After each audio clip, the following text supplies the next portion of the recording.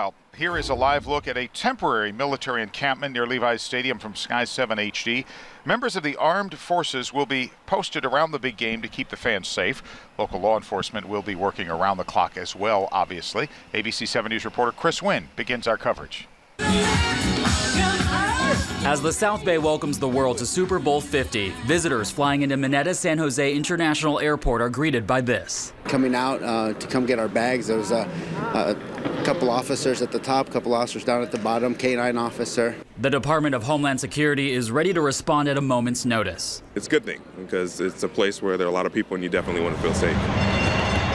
At the Marriott Hotel downtown, friends and family of the Carolina Panthers arrived on site, and with them, protection from the San Jose Police Department. We're having daily meetings with the federal agencies and local agencies to make sure that we're on track and make sure that everything's going smooth. Sky 7 HD caught this scene over at Levi's Stadium as military vehicles made their way in ahead of the big game. The FBI is leading a joint operations center at a secret location nearby, monitoring threats and managing emergency response. It's managing risk, quite frankly, in today's new era and new age, and we feel that we're as prepared as we can be and making sure that we have a safe and enjoyable weekend.